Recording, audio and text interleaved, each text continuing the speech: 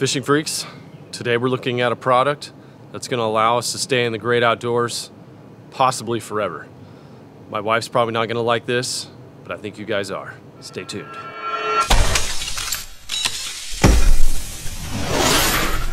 Okay, so I normally don't do videos that are based around a product sponsor, but today's video is sponsored by Bluetti, and I'm basing my video on this thing because I think it's gonna be a game changer for me. And not just for me, but I know there's a lot of you out there that have campers, that have bass boats, that like to camp. Maybe you have some remote locations, maybe you're a contractor. There's a lot of uses for what I'm gonna show you here, so let's get into it. So I'm talking about the Bluetti AC240, which is a product they just launched. And I've actually done a video using one of their things before, with their power stations. It was the AC180, which is awesome, and I still use it a lot. But one of the things that I was missing with it was being able to charge my boat fully. I just said to them, if you guys ever have like a bigger unit that will allow me to recharge my boat remotely, like when I'm out in the middle of nowhere, I am all over it. And that is what we are going to be testing here today. And before I go any further, I just want to let you guys know they are offering a discount on these. You can use my code. There's actually a couple links. You can buy it direct from them or off Amazon. It's linked down below. If you're interested in one of these, this is a good time to pick one up. You can use the codes, the links that are down below to pick one up. So another thing that makes this power station really useful is that it's very outdoor capable. So highly water resistant, and it also will handle large loads. I'm talking it's sustained loads at 2,400 watts.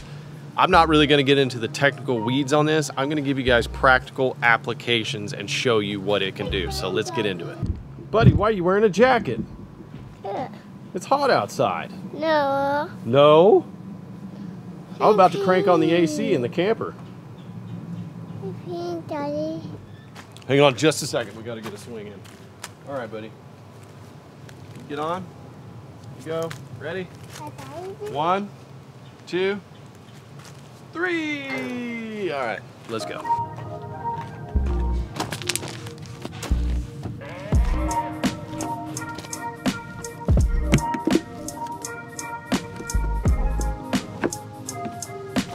The first thing that we're going to do is we're going to torture test the AC240 with a large power surge by running the camper AC. To be honest with you, I don't even know if this is going to handle it. It does have a power lifting mode that I can switch on via Bluetooth on my phone app, and I think I can get this thing going. I just don't know how long it's gonna last. Power on. All right, let's kick on AC. Okay, and I can see that it is putting power into the campers. So let's go inside and let's take a little bit closer look at what's going on here. Actually, let's go fan first of all. Okay, fan is coming on. You guys can hear it. Actually, I want to see how much power is being pulled out of there, so I'm going to peek over there and see how many watts are coming out with just the fan. I'm actually surprised that just the fan is pulling that many watts. So I don't know if this is going to hold. This might blow the entire system if I cut the AC on. Well, let's see what happens. Okay, AC is kicking on. You can hear it. Starting to feel it. That has got to be drawing some power, guys. Let's go see what it's doing. So the unit is saying that it's pulling a little over 1,000 watts. Maybe that's correct, but that's on low. So if I pump this thing up to high, it's really gonna zap some juice. I'm gonna let it run for 5-10 minutes and just see how much it's going to drain this battery.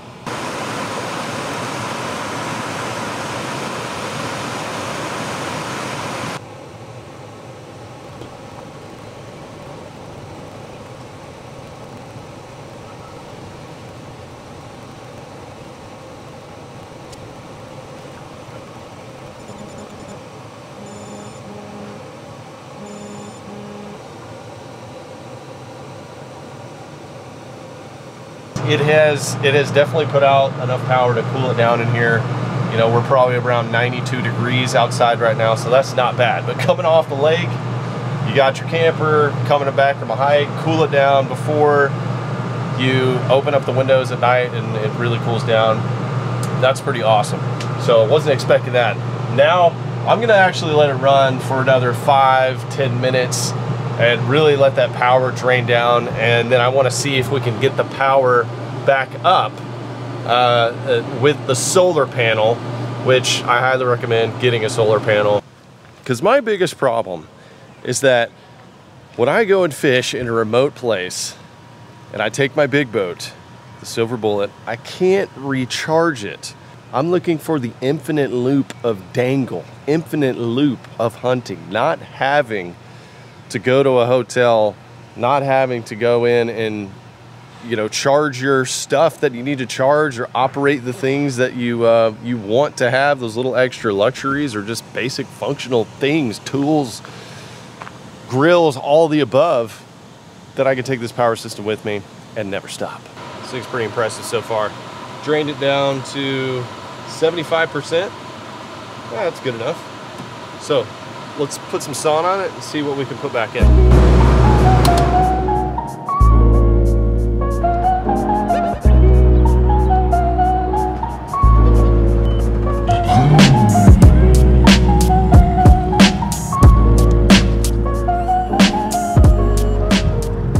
So we are out on the water now. We are in my element. And this is where this power station, I'm really wanting to test out a real life scenario of me going out fishing, draining my boat batteries, and then I'm having to come back and charge. So here's the scenario that I'm excited about. This is most likely gonna stay in the truck. Now this is a heavy unit. You know, it's obviously not too heavy where I can put it in the boat and all that, but more practically, I'm gonna leave this. This is gonna be my truck camping thing. It stays in my truck bed. I've got a truck cap on my truck, and I'm gonna take the solar panel, and I'll show you guys here in a second. I'm gonna put it on top and let power come through while I'm fishing to recharge this, and then I just come back to power. So it's always getting power. You could also use your DC ports, your cigarette lighter plugs in your trucks while you're traveling to recharge. The other way is going to be through AC, plugging into an AC outlet and charging that way. And that's like when you're at home, you got power, you're getting ready for a trip. But on the road, you've got your cigarette lighter plug and you got solar. And they've got these really nice plugs that makes everything secure and easy to identify. But also, supposedly, this thing is quite water resistant. And we're gonna take our little buddy for a ride here today in some waves and see how it does. We've also got very overcast conditions. These are not the best solar conditions. So I wanna see if it will go from 75%, if we can get it back up to like 85, 95, that'll be pretty good on an overcast day with a 4 or 5 hour fishing time. I'm putting a load on this. Let's say this was in my truck. I'm keeping things refrigerated while I'm on the road, my meats and, you know, all that kind of stuff. And then I'm gonna put solar power onto it, and hopefully we're gaining power and not losing power through using the refrigerator. So right here in this nice little carrying case is our solar panel, and I believe this one is over 300 watts. So it's quite a bit. 100, oh, 200, 235. The sun is coming out right now. 250. It's quite a bit. So let's put our little Bluetti friend in the seat right here and see if mine's getting wet. All right, let's see how he likes some 20-mile-an-hour crosswinds to the face. Trimmed all the way down, just splashing. There you go. How you like that, buddy? Is that good?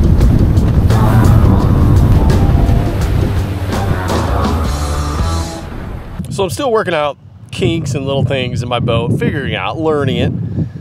And what I have learned is that when you get this boat on pad and you trim it all the way down, you basically just create a water park. That's what's going on. Trimmed all the way down. When you got wind, any kind of wind, the nose of this boat, I mean, it's just flat up there, and that water is just hitting the sides, and it goes wha-bam right into the grill. And in this case, my passenger, Mr. Blue, he got smacked in the face. He got it all over, basically. When you trim it up, poop, just goes away. I got the Bluetti all wet. Everything's still working. It's actually come up another 2% in power, which is, this thing's cranking, guys. I mean, we're going to be at 80% before we know it. We might even get to 100% here in just a couple hours.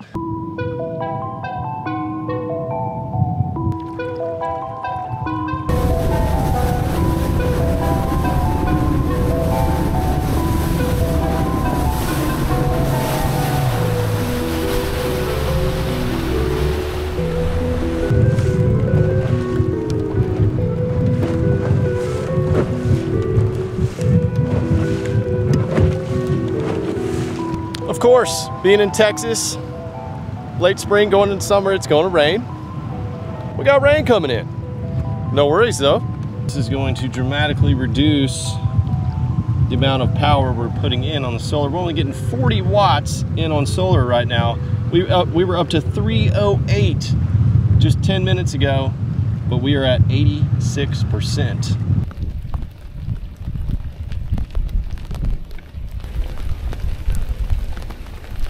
Drop easy. Drop easy in the rain. Gosh. There we go. Oh, it's a bass.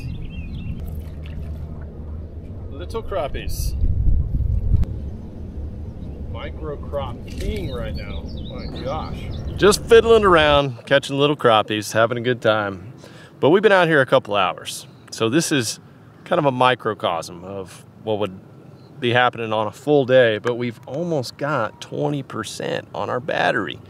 We got 92% on our battery, and I purposely didn't charge my boat the last time I went out, so we got 2 trips. We got basically a full day and then, you know, a quarter day right here basically. So let's take it back to the house. Let's plug it into the charge. Actually, we don't even have to go back to the house. We can start charging literally right here.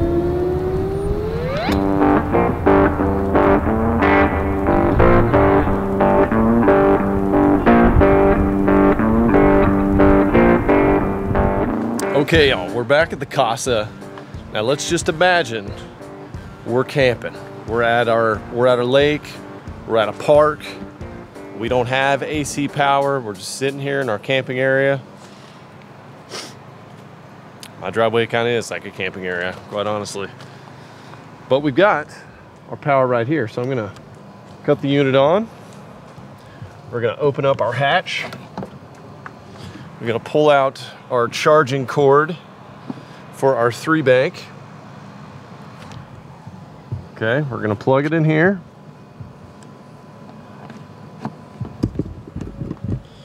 And then let's go ahead and hit AC, and the unit's gonna power on. Now I've already tested this before, so I know it will handle the load. Kicking on, 500 watts right now. So let's put a timer on this and let's see how long it's gonna take for it to charge these batteries up. So if we look right here, we can see that everything is charging. So when those turn green, we're gonna be done.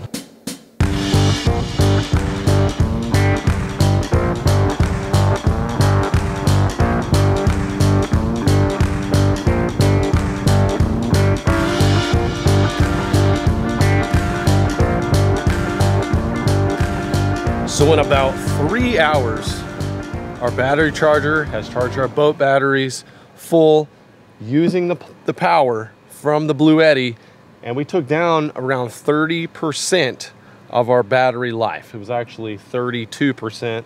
I'm not sure when it started the trickle charge, but it was just recently.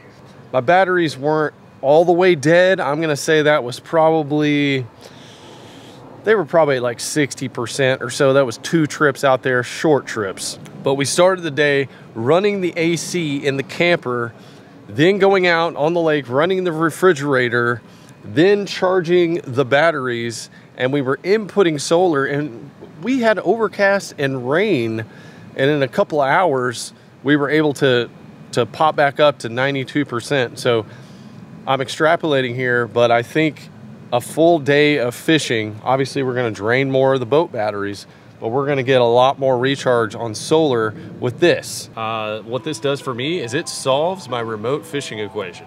Thinking about the possibilities here, it's pretty much unstoppable fishing. Like, I'm going to put this into my truck. This is going to power things in my truck, like a refrigerator. I haven't got one of those portable AC units yet. I don't know if you guys have seen those, but this would be an amazing thing to pair with that to power it. Put it with a pellet grill, all sorts of things that you think about when you're going truck camping, plus being able to charge the boat. That's the biggest thing for me, being able to charge that boat, because a lot of times I'll go to a place that has camping areas, they have power, but all the camping spots are taken up by campers that have to plug in to shore power. Or I just want to be kind of by myself, you know, and just enjoy a little bit more quiet. So this enables me to do that. And if I was just going to have a buck wild idea, just to buy a piece of land in the middle of nowhere and put a shack there, this is what I'd power it with right here. This would be the easiest thing. So if you've been tossing around the idea of getting something like this, the links will be listed down below. There's an Amazon link and then also a direct link to their website. And I'm really glad that Bluetti reached out to me, because I was wanting something like this. So super happy now that I got it and I get to keep it. Now, speaking of powering the boats, if you guys are interested in this type of stuff, I'm going to actually repower the boat in the next couple videos. One of them, I'm going to basically change over to lithium. I'm putting a new type of charger in, and I'm gonna put something in a bass boat that I don't think anyone, at least that I know of, has ever put in there. That's gonna be really cool to follow, to see, to monitor everything. So you guys stay tuned for that, and I hope you're catching them. Hope you're snatching them. I hope the crappie that you're catching are bigger than the ones I caught today. Dadgum. Tight lines and big sniffs, fishing freaks. We'll see you back in the outdoors on the next one.